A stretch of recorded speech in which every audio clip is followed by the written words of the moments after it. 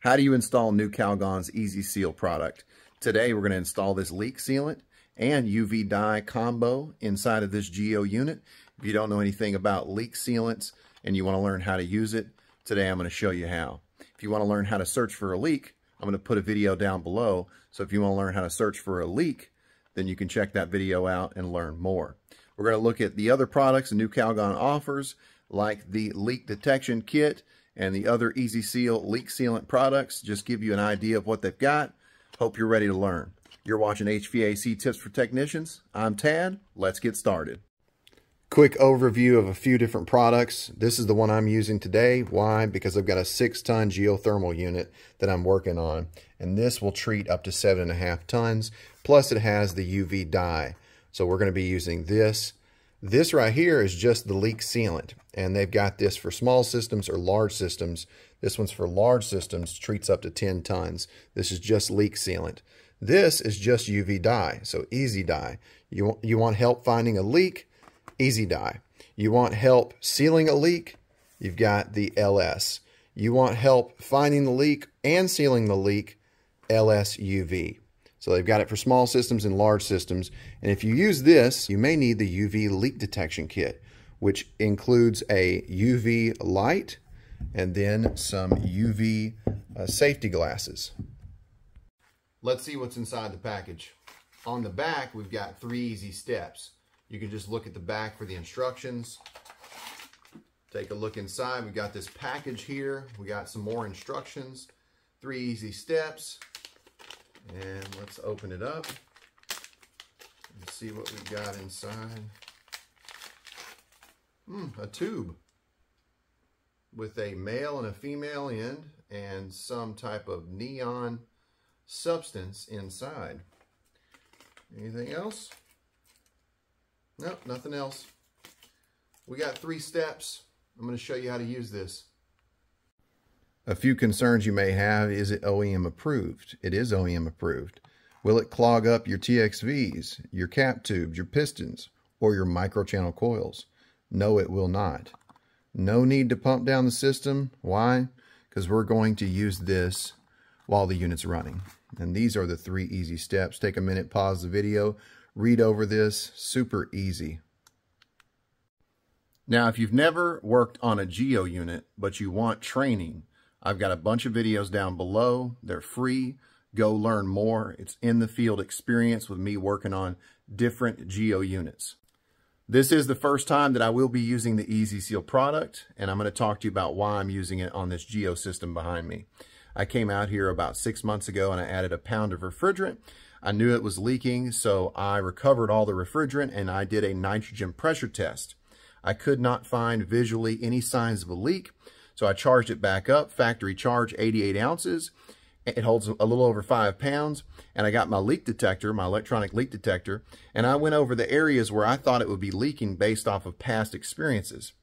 And I'm going to talk to you about where I usually find leaks on Geo units like this. But I'm hoping today, since I could not find a leak, and it's a very slow leak, it takes a long time for that refrigerant to leak out, so I think it's in the low side. I'll show you what the low side will be on this Geo unit during the cooling operation. But I'm hoping that I'll be able to find that leak now.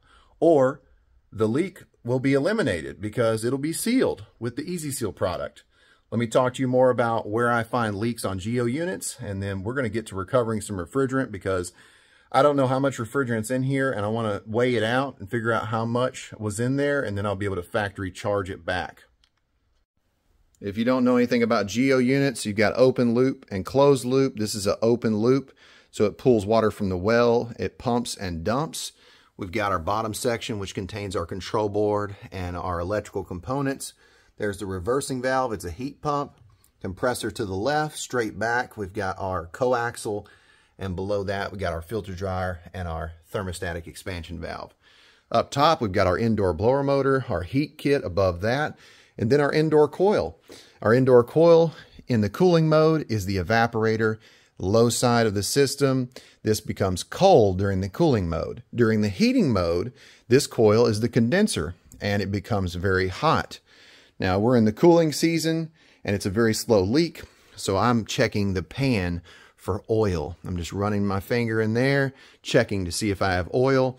And usually this is my #1 spot for checking for leaks, because I've had a lot of these coils leak. Now, I've had other leaking areas, and if you want to check out my other videos below I've got for you, you can learn a lot about these Geo units. How to check pressure, how to add water, how to use a flush kit. Now, I'm going to go ahead and hook up my gauges to my recovery tank and my recovery machine and go ahead and get started recovering this refrigerant.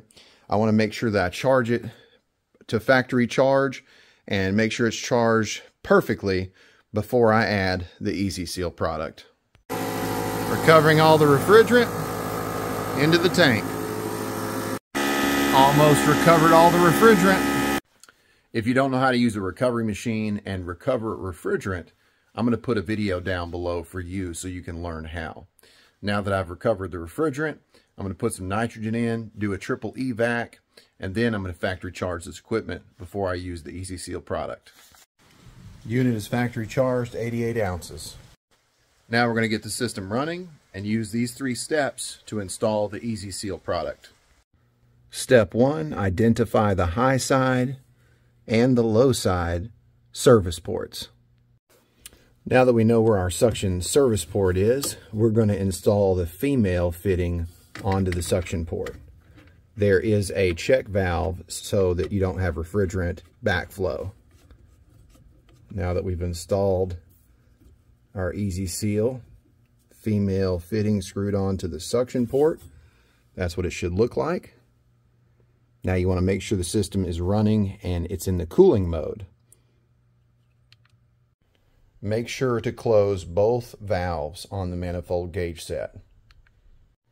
Connect high side red hose of the manifold gauge set to the high side service port. We know that's the high side because that's the discharge line.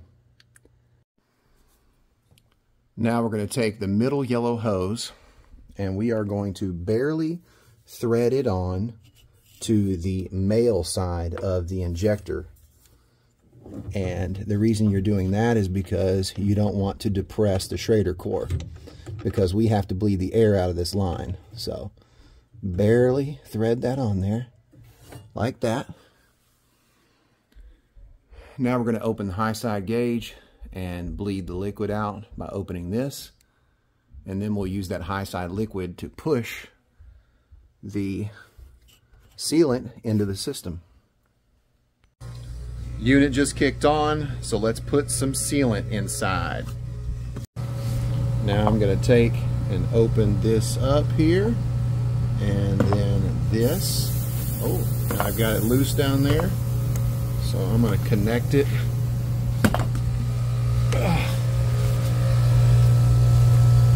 All right.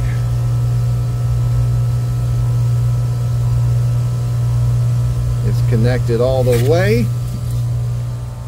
And now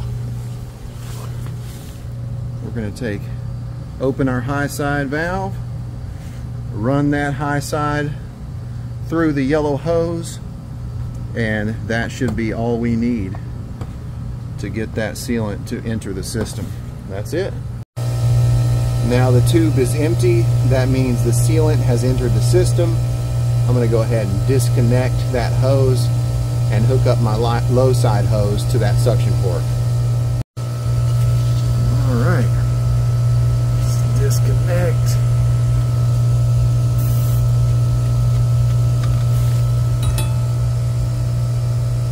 No more yellowish green neon substance. Excellent. Low side, high side hooked up like normal now. Check out this note right here, pause the video. You may also use a refrigerant cylinder to push sealant into the system while charging if the system is low on refrigerant. Just connect the EasySeal Ultimate to service port and inject refrigerant through the injector into the system while charging. Using the refrigerant tank to push the refrigerant through the injector is a great idea, especially if you've got a mini split with only one port to hook up to.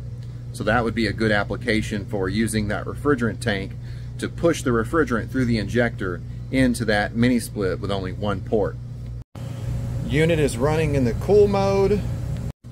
I'm going to go to lunch. I'm going to leave this unit running in the cooling mode. That way that leak sealant flows through the refrigeration system, and maybe when I get back I can use the UV light and the safety glasses to search for the leak or search for the dye.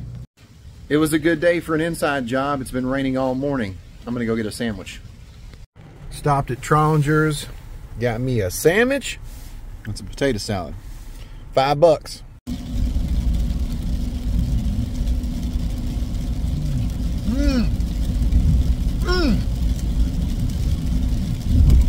I love potato salad. You like potato salad? Me too.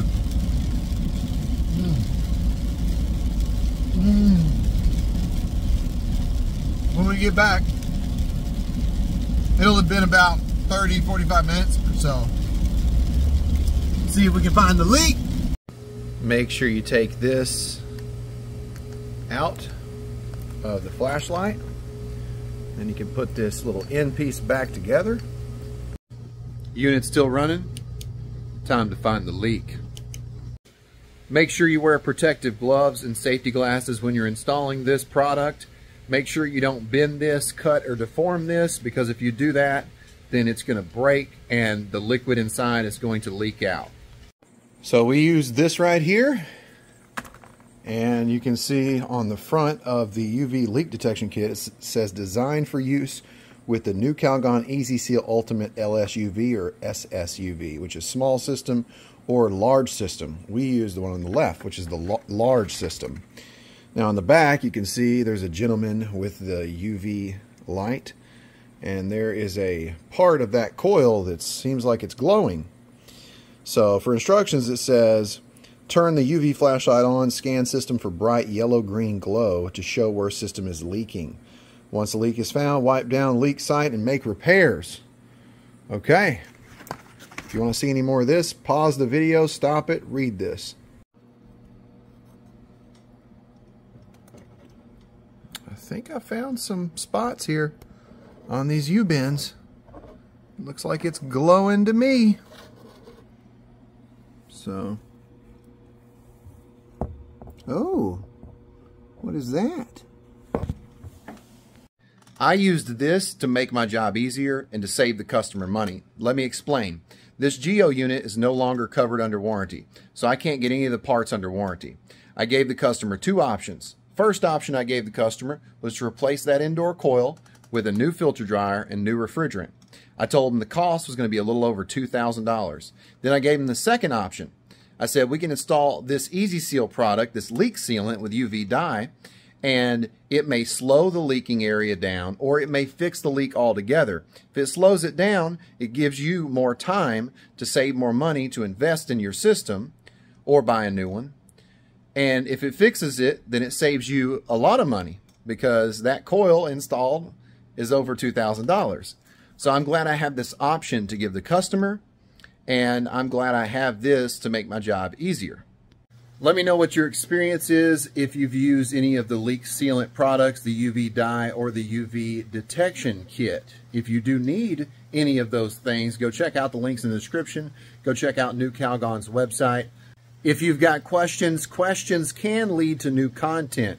So ask questions down below. If you don't have a question, that's okay. Let me know who you are. Let me know where you're from. If you like this video and you want more, go check out my playlist, HVAC Tips for Technicians, and don't forget to check out those videos on geothermal equipment. Hit the like button, subscribe, smash that bell, ding, so you know what I'm doing. You've been watching HVAC Tips for Technicians. I'm Tad, and I'll keep you cool if you let.